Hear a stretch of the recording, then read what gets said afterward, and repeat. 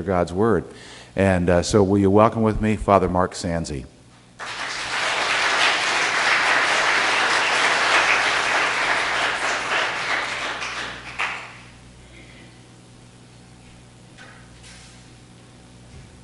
Let me just get set up a little bit.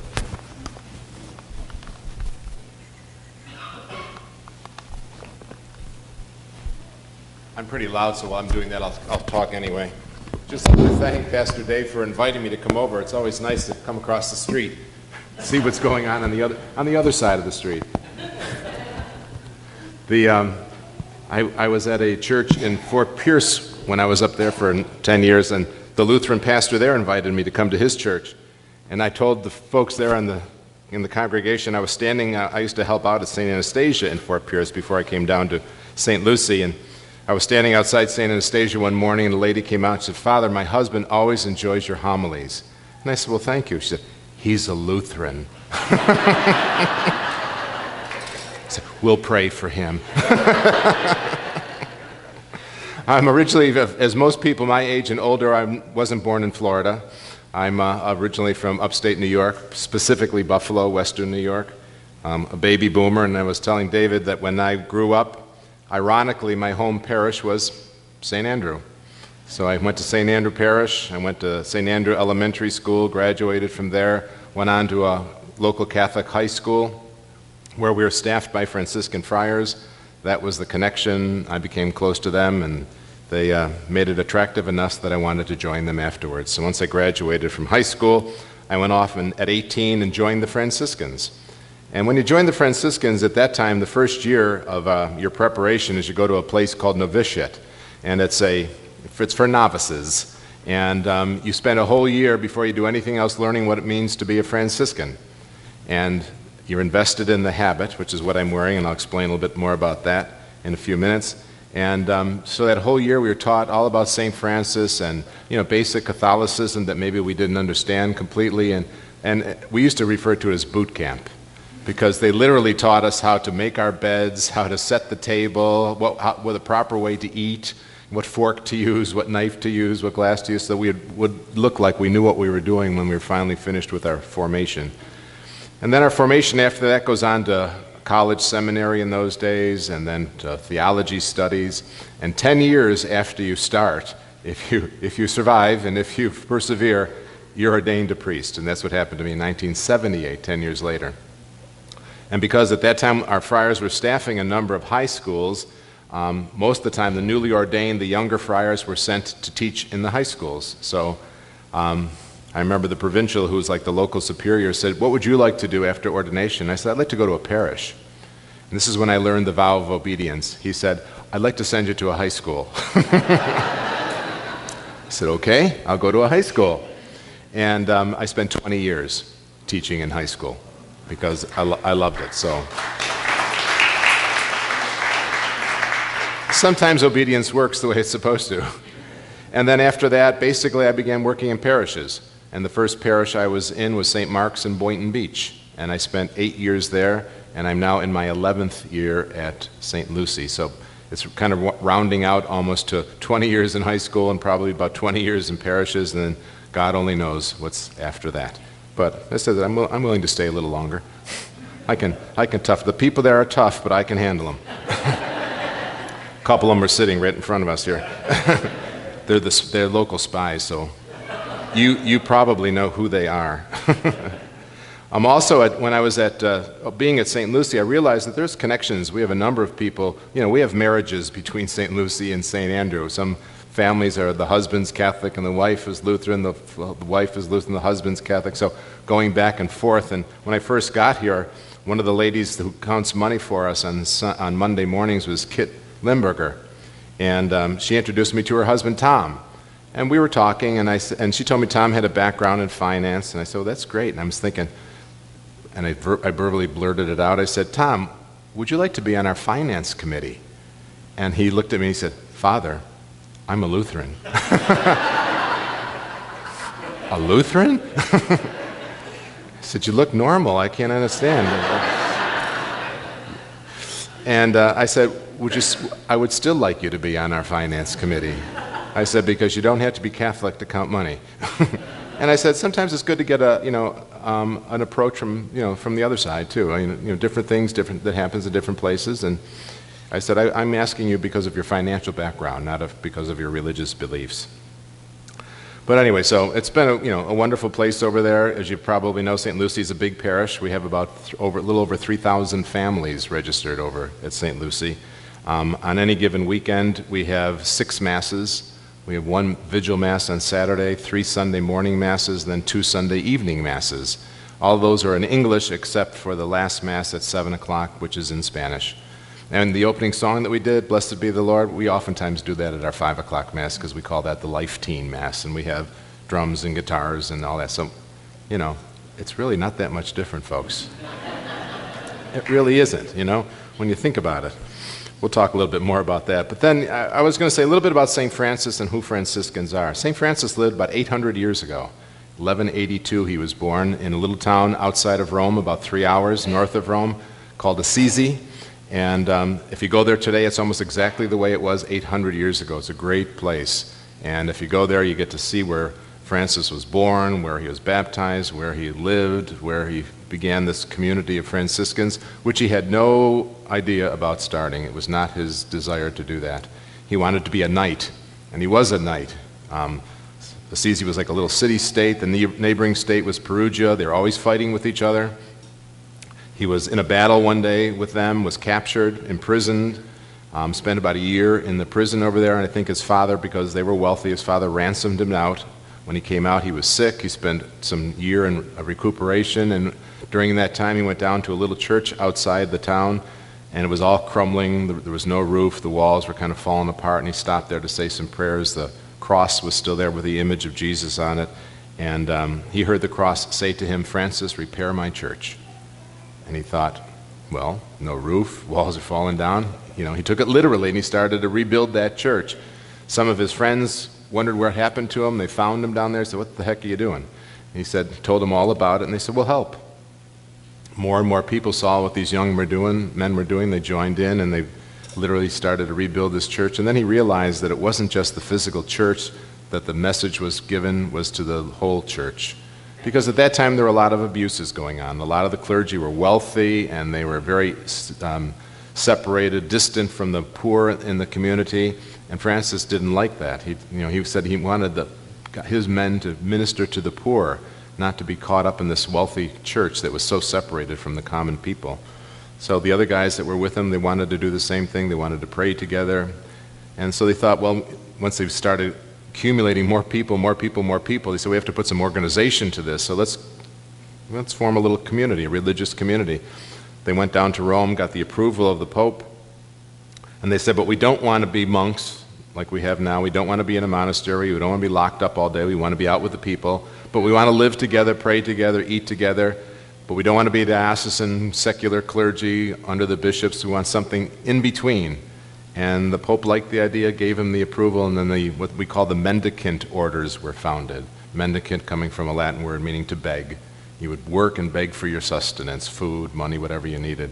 So the Franciscans were founded at that time, the Dominicans, the Augustinians, the Carmelites, all similar communities but founded by different people with a different charism.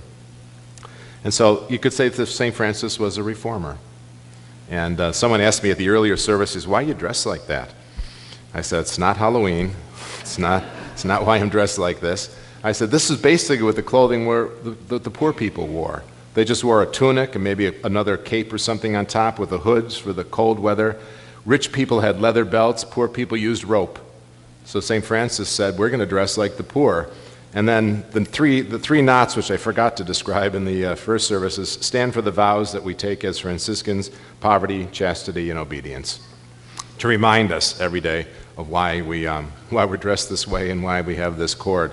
And I said, this is liturgical dress. As I said, if you see me walking in the morning going down Prima Vista, if you bump into me at CVS or Publix, I won't be dressed like this. And it's funny, too, because even our own parishioners have to do a double take. You look familiar. I said, so do you. Then I'll say, where do you go to church? Oh, Father, how are you? They're nice people. So St. Francis was a reformer. He wanted to reform the church at that time, so I thought that kind of fit in with Reformation Sunday. I was telling Dave, though, the opening song at the first service was, "A Mighty Fortress is Our God." I said, we don't sing that very often in the Catholic Church. It was written by Martin Luther. But, you know, many of the things that Luther wanted in those 95 theses were eventually brought into the Catholic Church, because just about 20 or 30 years later at the Council of Trent, they implemented a lot of those things. So he did have an influence even on, you know, on Roman Catholicism. And the different councils that we've had throughout the years basically have done the same thing. They've tried to bring the church up to date on certain things, change things where things needed to be changed, but always maintaining the, you know, the principle that we all have, that our faith is based on Jesus Christ. It's not on all the differences, it's on the similarities. And I know a lot of times, I don't know how much you know, I don't know how much the Catholics know, but our services in many ways can be very similar. As I said, we sing the same opening song. We read the same scriptures. We usually do an Old Testament, New Testament, Gospel at our readings. We have a greeting of the people. We greet one another. We say we hold hands and sing the Lord's Prayer, or we don't sing it usually. We say the Lord's Prayer together. So we have communion all the time. You have a communion on certain occasions. But I mean, there's a lot of differences in dogma and tradition, but there's more similarities than there are differences. We have had it has happened to me 2 or 3 times that I can recall, that parishioners will come into church and say, "Father, we went to the Anglican church for a couple of months before we realized it wasn't Catholic." So, because it's very similar to Catholicism. You know, the Mass is the same, the vestments are the same. So I said, you know, most of the differences weren't with the liturgy, it was with other things. So when you go to these services, you know, we can sing your songs. The closing song at the opening at the early service was "Praise to the Lord." That was the first song that was sung at my ordination. That was the processional song. So I mean, every time I hear that, I think of that day. So I was thinking of my ordination at the morning service, because that's the same song we sung that day. So all those things are to bring us together. We need to remember what's common to our faith, not what's different. Even Pope Francis, I think, is trying to do that too. You know, and he's trying to have a greater focus on the poor and those who are marginalized, to try to bring them back into mainstream Catholicism and let them know that they're welcome into church, into worship, that God loves them too. He loves everybody.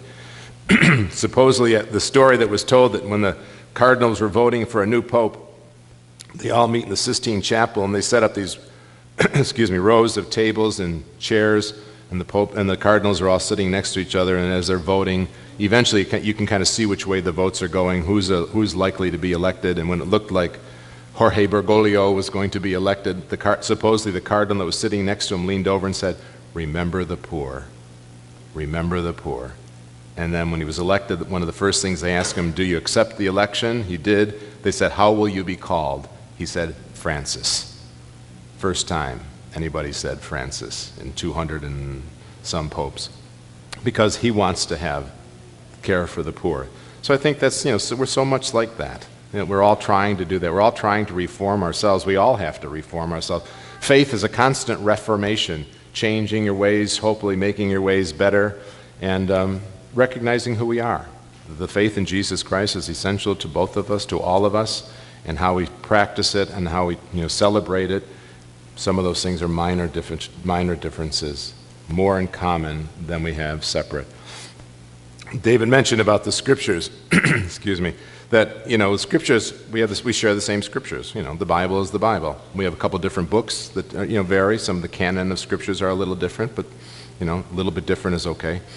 But I always think the scriptures always speak to us. And they speak to us in different ways. They speak to us depending on what day of the week it is, depending what our attitude is that day. Are you in a good mood, or are you in a bad mood? Did you just have a fight with somebody at home? Are you thinking about your problems that you have? Are you young? Are you old? Are you somewhere in between? Are you hearing these scriptures on Sunday? Is it a funeral? Is it a wedding? It all depends on how that scripture hits you that day, because I think scriptures are alive.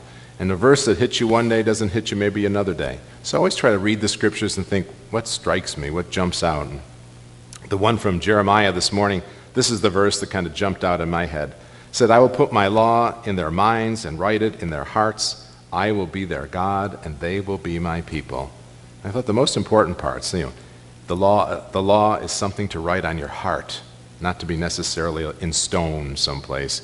And when we observe the laws that the Lord gives to us, we are his people, he is our God. And I thought one of the most interesting things about the Ten Commandments was up until that time, the Jewish people really didn't know what God wanted them to do. So when the Ten Commandments came out, they were happy. Now we know what he wants. Now we can live our lives knowing we're doing what God wants. One of the unfortunate things might be that their scribes and Pharisees, and Jesus always was contending with them, they took those 10 commandments and said, we're going to show you how you can practice these 10 commandments. We're going to come up with some laws. They came up with over 600. And Jesus said to, that's why he was always saying, you're so caught up in the law that you're forgetting the heart. Faith is something you carry in your heart. You don't carry it in the law. You're afraid you're going to break the law. You just don't want to break your heart or break somebody else's heart. And faith motivates you to do the good things that you're supposed to do, to try to live the way Jesus wanted us to live so that we can all share this life with one another, enjoy this life, and live happily forever with him in heaven after it's all over. So I think that's the most important thing, to remember to love your neighbor. Our scriptures, the scriptures that we read on Sunday, as I said, are very similar. Usually they're always the same. Now your scriptures are a little different today because it's Reformation Sunday. But over across the street, they're hearing, what is the greatest commandment? And Jesus responds, love the Lord with all your heart, mind, and soul. Love your neighbor as yourself. You can't separate those two. That's how you show your faith, by your love for one another. That's what Jesus demonstrated his love, because he created this earth out of love. He created us out of love. He loves all of us. Sometimes we have difficulty loving each other. And that's why I said to myself, that person that you have difficulty loving, Jesus loves. So how do you not look for the good in that person? I think that's what we're supposed to do. Look for the good. So if you look for the good, you'll find it. If you look for the bad, you'll probably find it too. Sometimes it depends how you're looking and what you want to see. And we can always see something good in somebody. And it's funny sometimes too when you talk to somebody, they'll say, but you didn't know that person does this. Because we don't always know what everybody does. Sometimes people do things in secret that are wonderful. And sometimes we just don't know it. So we always have to give them the benefit of the doubt.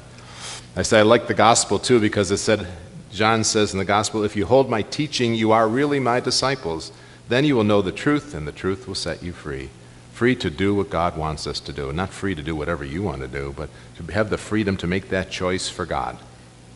God gives us the freedom to make the choice. How are you going to live this life? Even in what tradition are you going to live this life?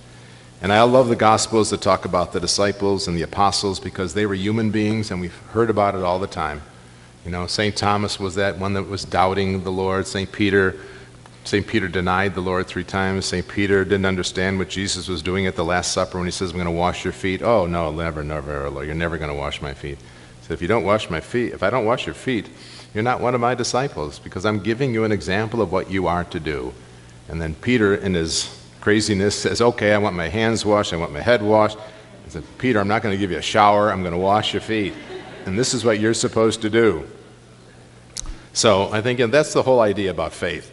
Following what the Lord did, following what the Lord wants us to do, and following it because we want to and we can, and we're free to choose that. So choose the Lord. Choose to follow him. Be a faithful follower. Whether you're Catholic, whether you're Jewish, whether you're Lutheran or Methodist or whatever you are, follow the Lord. I'll just tell one little story and then I'll sit down. Hopefully for you. But it's about a student that I taught when I was teaching in Buffalo. His name was Matt. Nicest kid.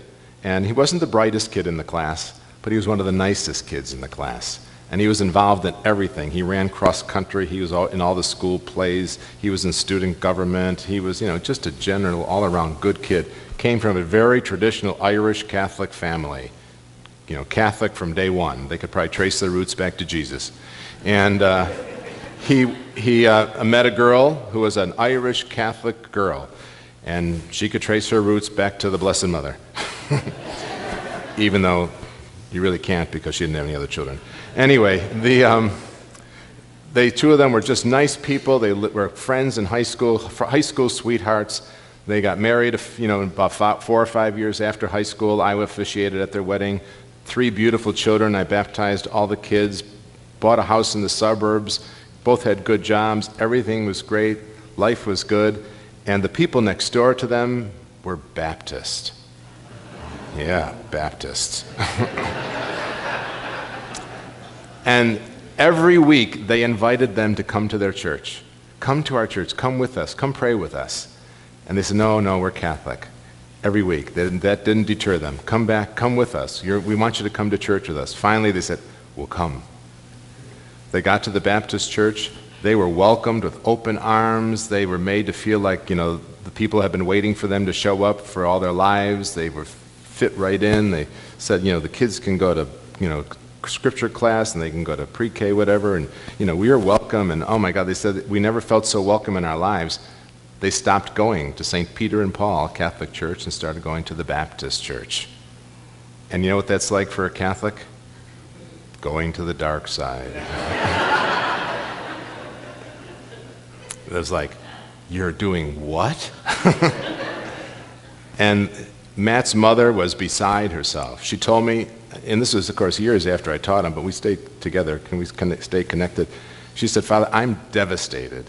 I can't believe that they're going to the Baptist church. She said, we're Catholic. She said, and I thought this was great. She says, Catholic is who we are. And I thought, what a testament to her faith. I'm a Catholic. I'm always going to be a Catholic. I'm going to die a Catholic. She was born a Catholic. She was baptized before she was born. She said, we are going to be Catholic. And I said, well, her name is Noreen. I said, Noreen, don't have a heart attack or a stroke over this. Let them explore this a little bit, and let's see where it goes. Don't write them off. She said, every time Matt told me this, every time we get together, Father, she's all over me because of this going to the Baptist church. I said, Matt, your mother is going to be all over you. As long as you're going to the Baptist church, you're going to have to deal with that, but she's still your mother. You're still her son. Don't let this split the family up. I hate to see families split up over religion. Baptists believe in Jesus Christ too. After about a year, they came back. And I think they realized that they were so ingrained in that. But it was a wonderful experience for them. They got to meet, another way of celebrating, their faith. And in some ways, they might be even stronger now. And Matt even ended up sending his boys to a Catholic high school too. And one son said, Dad, I want to go to St. Francis High School, which is where I taught, where his father went. And that was not Matt's plan, because Matt is a teacher in the public school system. But Matt said, I'm so surprised. And then he went to Catholic high school. His brother wanted to go to the Catholic high school. They're all doing fine.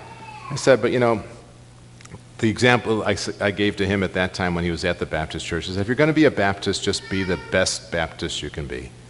And if you're going to be a Catholic, be the best Catholic you can be. If you're going to be a Lutheran, be the best Lutheran you can be. Because that's who we are. We feel that's the way God has called us. And it's okay to, it's okay sometimes for our folks to come over here. It's okay for you folks to come over there. I remember David, that one Thanksgiving, David called me up about a week or two before Thanksgiving. He said, do you want to get our two churches together for a Thanksgiving service?